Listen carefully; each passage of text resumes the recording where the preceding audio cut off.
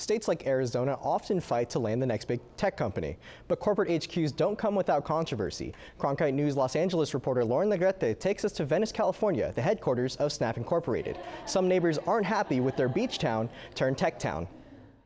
The locals say their neighborhood is not a tech park. And instead of enjoying the beach, they're out protesting Snap Inc.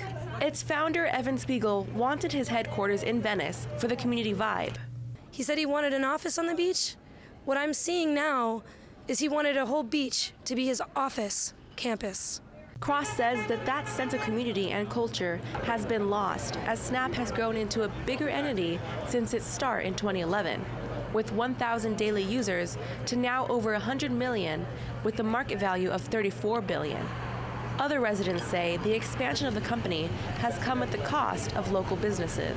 His depiction of Snapchat as the Grim Reaper and 30-plus properties throughout Venice that are now gone. They've displaced small businesses and residents. Half of these properties are on the boardwalk.